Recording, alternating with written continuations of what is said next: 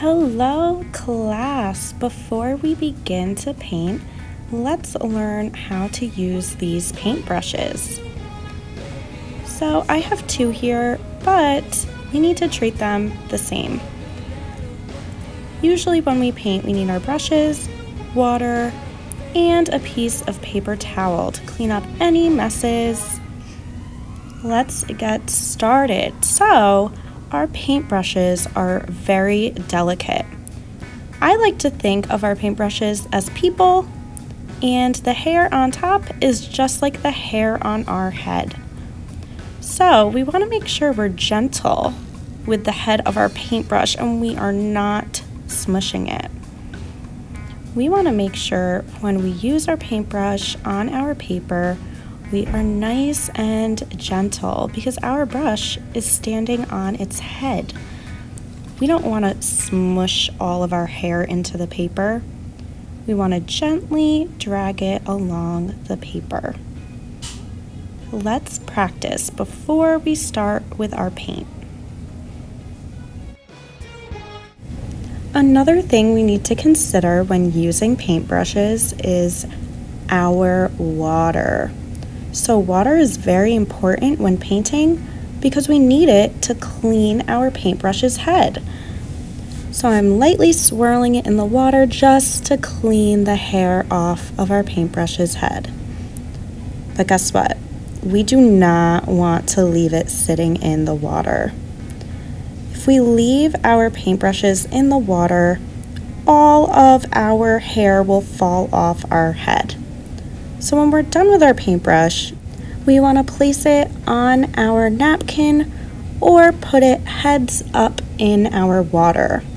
That way we don't drown our paintbrush. Next, color mixing, okay? So when we begin to use our paintbrush, we want to gently swirl it in our color.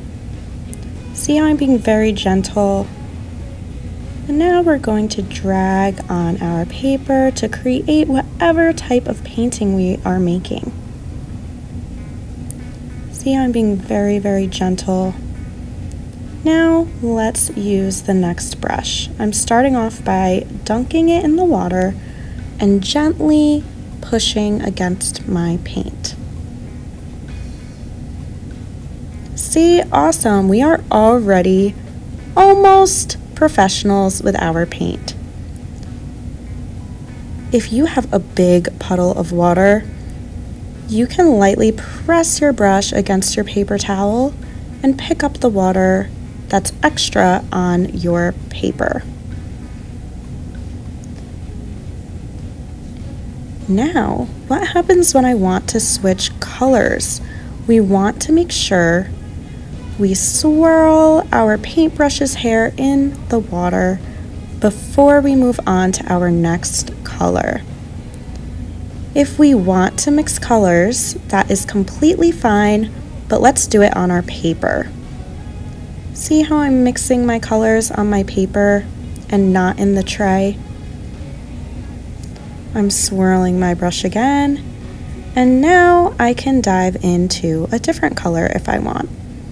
To check if our brush's hair is all clean, we're going to swirl in the water and gently press it against our paper towel.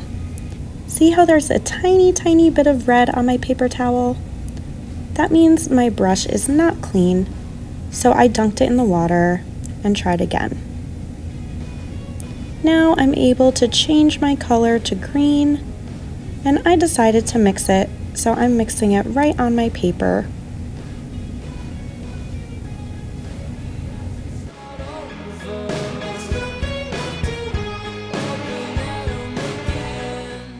When we are all finished painting for today, let's make sure our brush's hair and head is nice and clean.